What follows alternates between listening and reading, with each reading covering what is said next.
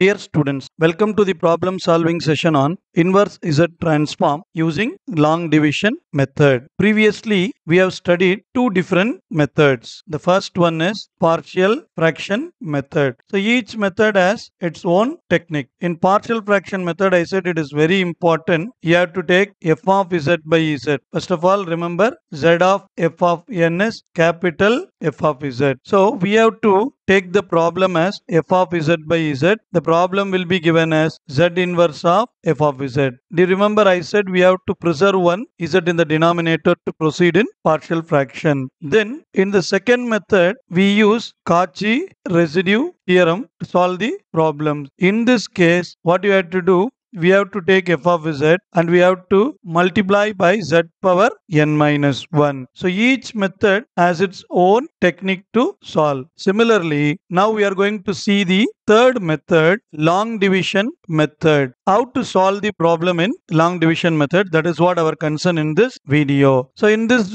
session, I'm just going for the classical digital board and the screen to solve the problem. Time is the concern. So let us go into the problem. Find z inverse of z square plus z divided by z minus 1 whole square using long division method. Unless otherwise the method is mentioned as long division, you don't want to solve by long division. If you are comfortable with partial fraction, you do it. Cauchy residues method is very good. You can easily get the answer. But if they specify the method is solved by long division, then no other go. You have to solve by long division method. So here what is the trick? As usual, we are going to take capital F of Z as Z square plus Z divided by Z minus 1 whole square. To solve the problem in long division method, I want to convert f of z as at least the power z power minus 1. So none of the terms should contain positive power. It should be constant, like it start with constant z power minus 1, z power minus 2, z power minus 3, it goes on. Now we have to convert the problem into negative powers. First we have to simplify the given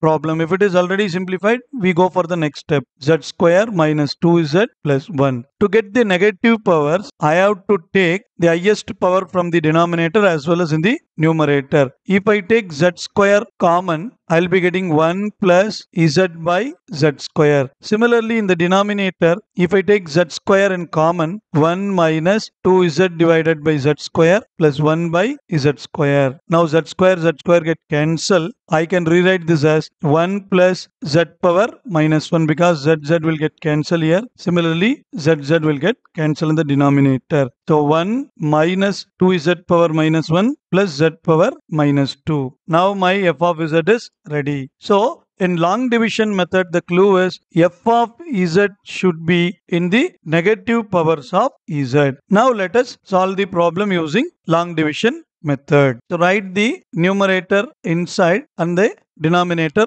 out. 1 minus 2 z power minus 1 plus z power minus 2. Now do the calculation. 1. So just multiplying with 1, I will be getting 1 minus 2 z power minus 1 plus z power minus 2. Now changing the sign, will be getting 3 z power minus 1 minus z power minus 2. Now multiplying with 3 z power minus 1, I will be getting 3 z power minus 1 minus 6 z power minus 2 plus 3 z power minus 3. Then again changing the sign, this will get cancelled. 5 z power minus 2 minus 3 z power minus 3. Next we have to multiply with 5 z power minus 2, will be getting 5 z power minus 2 minus 10 z power minus 3 plus 5 z power minus 4. Tallying this, will be getting 7 z power minus 3 minus 5 z power minus 4. So the next term is going to be plus 7 z power minus 3. It goes on. At least we need 4 datas for finding the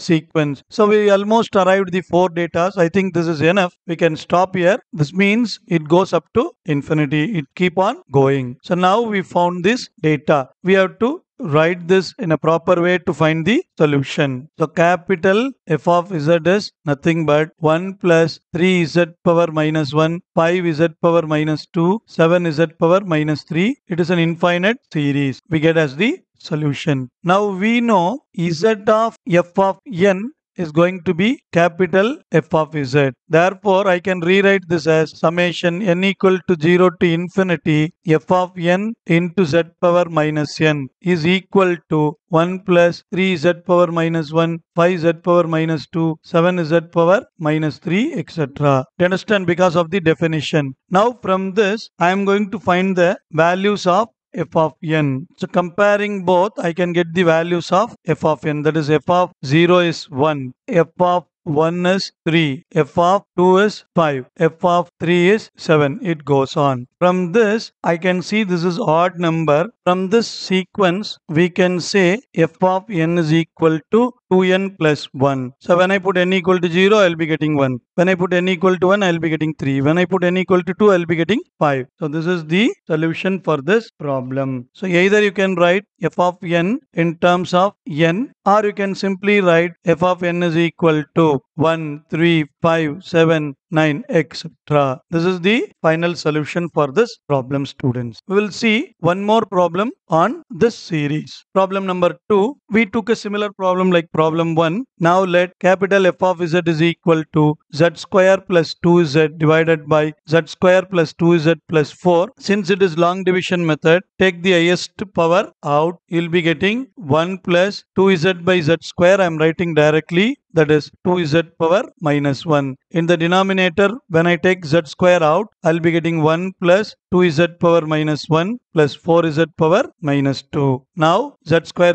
will get cancelled. We get the f of z. Therefore, our f of z is 1 plus 2z power minus 1 divided by 1 plus 2z power minus 1, 4z power minus 2. Now we get our numerator and denominator. Let us go into the long division method and find the sequence. Inside we have 1 plus 2 z power minus 1. Outside we have 1 plus 2 z power minus 1 plus 4 z power minus 2. Just multiply with 1. We'll be getting 1 plus 2 z power minus 1 plus 4 z power minus 2. Now changing the sign, minus, minus, minus, this 2 will get cancelled. We'll be getting minus 4 z power minus 2. Now multiplying with minus 4 z power minus 2, we'll be getting minus 4 z power minus 2 minus 8 z power minus 3 minus 16 z power minus 4. Now changing the sign, this both will get cancelled. We'll be getting 8 z power minus 3 plus 16 z power minus 4. Again multiplying with 8 z power minus 3, we'll be getting 8 z power minus 3 plus 16 z power minus 4